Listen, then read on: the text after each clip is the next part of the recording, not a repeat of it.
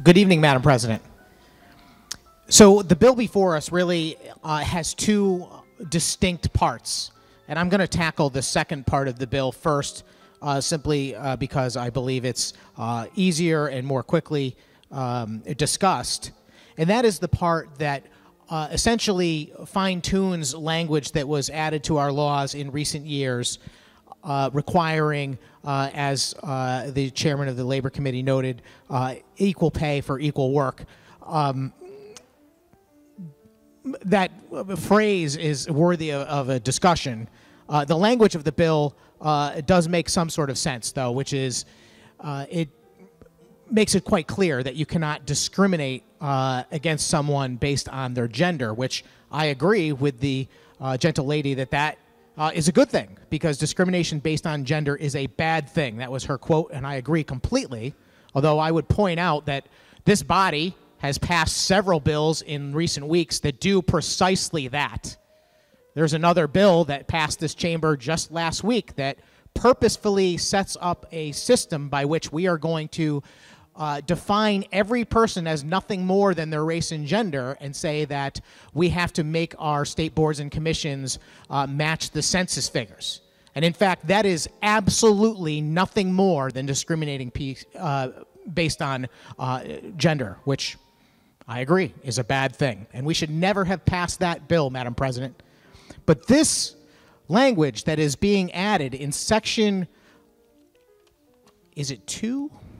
Section 2, subsection B, is a good thing.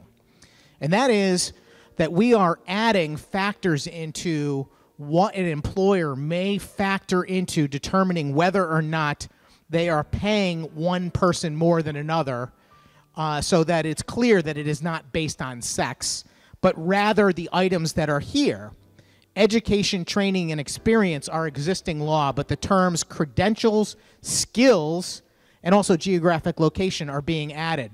I want to point out, Madam President, this is unbelievably ironic, since just a few days ago, there was another bill before this chamber that said that we have to recall employees that are laid off in order of seniority. And when I offered an amendment saying that employers ought to be able to judge those people based on these exact things, credential, skill, and experience, that was voted down on a party line, because those things apparently didn't matter, and an employer could not take them into consideration for deciding who should be returned to work.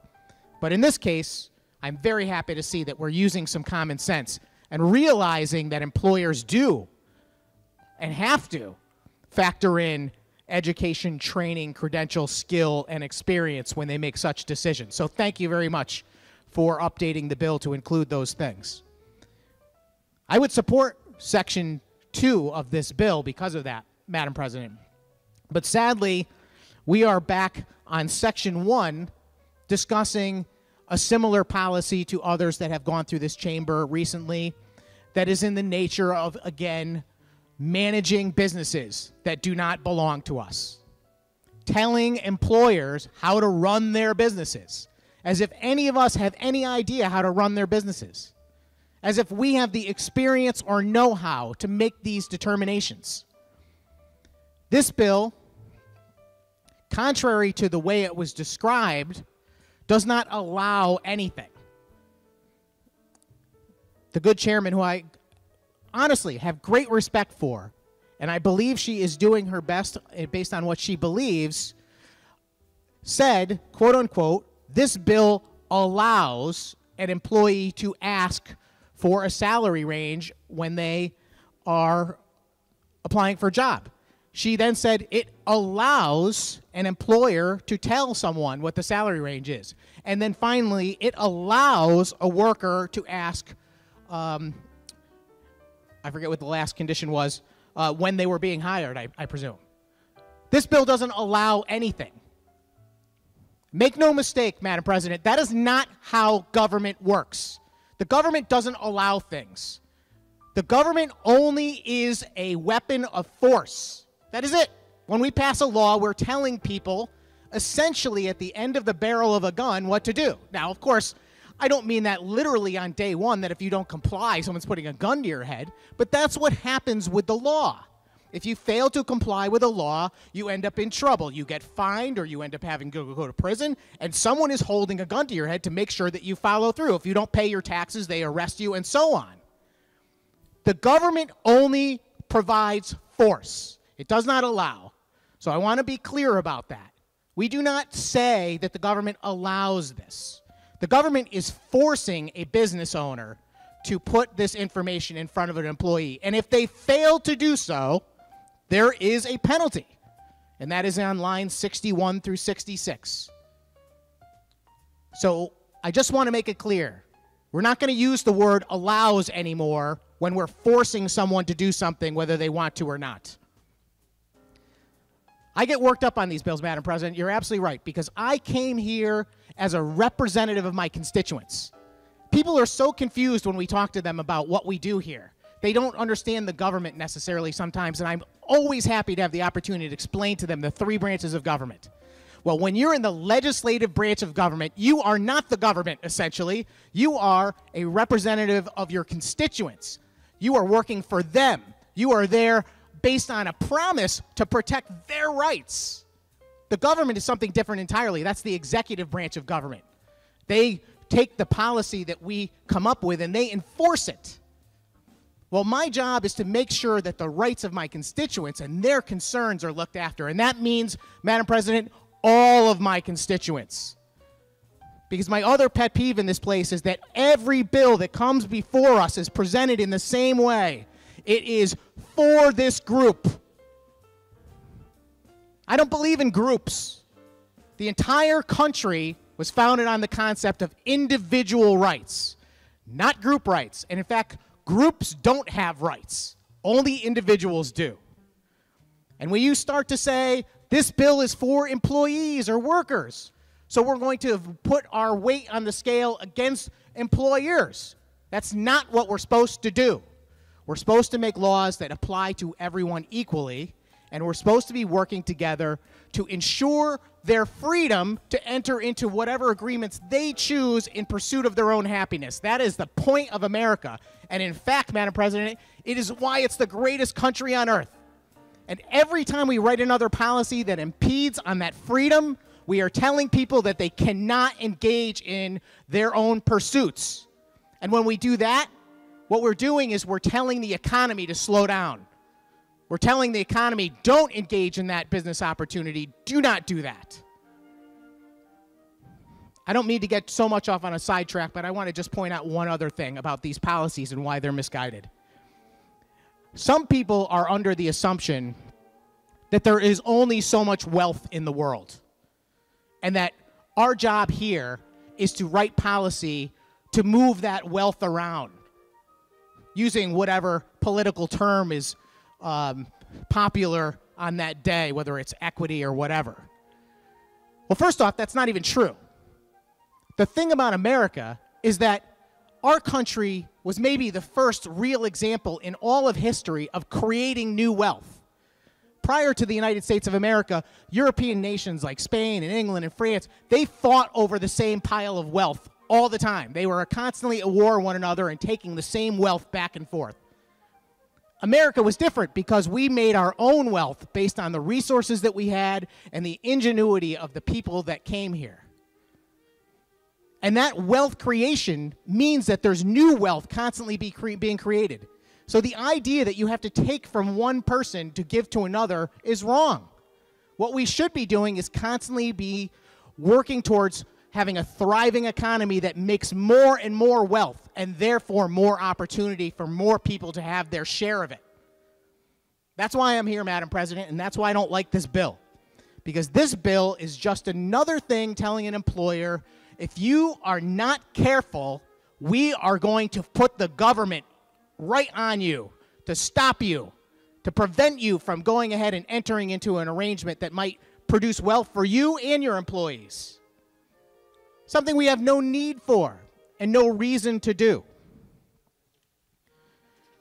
Aside from which, this bill suffers from the typical problem of bills that come before this chamber lately, which is that it doesn't really say much. It's completely vague, and it requires that some third-party member of the bureaucracy to determine what's really going on. I have one question, Madam President. One question for the proponent of the bill. This bill says that an employer shall disclose a pay range to an applicant for employment. And then it goes on to say what a wage range means. Wage range means the range of wages an employer anticipates relying on when setting wages for a position, and may include reference to any applicable pay scale, previously determined range of wages for the position, actual range of wages for those employees currently holding comparable positions, or the employer's budgeted amount for the position. My question, Madam President, is there anything wrong with an employer using a very broad number, like for whatever the minimum wage might be, up to $1 million? Because they honestly don't know how much they would pay a prospective employee, because they have never met such a prospective employee, and they're not sure what their qualifications might be or how much value they might add to their business. Would they be wrong from saying minimum wage all the way up to $5,000 an hour? Through you, Madam President. Senator Kushner. Thank you, Madam President. This bill, I believe, spells out very clearly the requisite guidelines for what a wage range would be. It does not say that it has to be any particular range. It is very clear that it says it can be any applicable pay range, that it can be previously determined range. You've read the language, my good friend and Senator, ranking member from the Labor Committee, so I think you understand it does not include a specific number that is attached to it in any way. Thank you, Madam President. Yes, I do understand completely what the Senator language says. Sampson. I'm sorry. I didn't mean to cut you off, Madam worries. President. Yes, and thank you very much for that answer. And it's quite clear. There's nothing wrong with that. And that's a good thing, because as an employer, you don't necessarily know what you're going to pay someone. You might, in fact, have an idea about some of these things. You might have had a previous employee doing a similar job. But let me explain one thing that people who are not running businesses might not understand. Every time you change an employee, they're doing a different job than the last person. They just are. Even if it's the same exact job description, even if you hired them for the same thing, they are not doing the same job. And you know why, Madam President? It's because people are different. They are not cogs. There's not, we're just going to replace this person and put this person in, and they are exactly identical. No.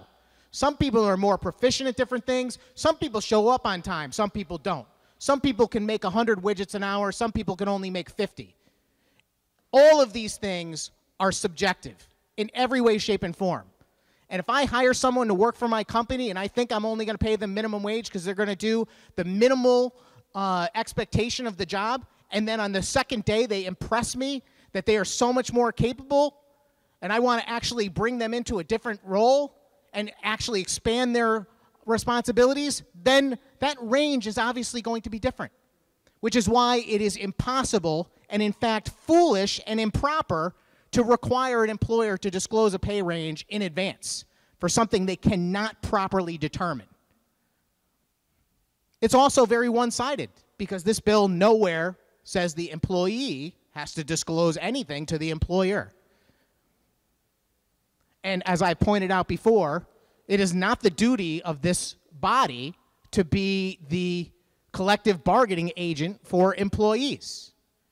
It is our job to protect employees, to make sure they are treated fairly, and that we have sound policy that doesn't allow them to be exploited. But it is not our business or our duty to go ahead and take sides in a free negotiation between that employer and employee to work out the terms of what their agreement is. I could speak ad nauseum about why our system works, why it has been beneficial, why we are fortunate to live in the greatest society in the greatest period of time in all human history, is all based on the freedom that we are interfering with every day we come into this circle and pass bills like this.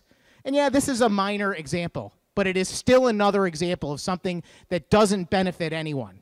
It's not going to improve situations. We already proved that an employer can put down any range they want, and they should be able to. And they should be able to talk to their employee, and their employee should be able to talk to them, because no one's forcing either party. No one's saying you have to hire this person. No one's saying you have to take this job. No one's saying you have to stay at this job. Dangerously, though, we are passing more policies that are telling the employer what they can and cannot do about who they keep and who they bring back to the job and what they have to tell people. The best solution is always freedom.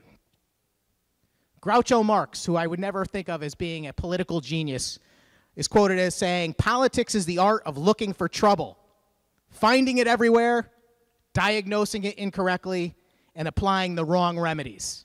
This is the wrong remedy, Madam President, and I will not be supporting the bill. Thank you.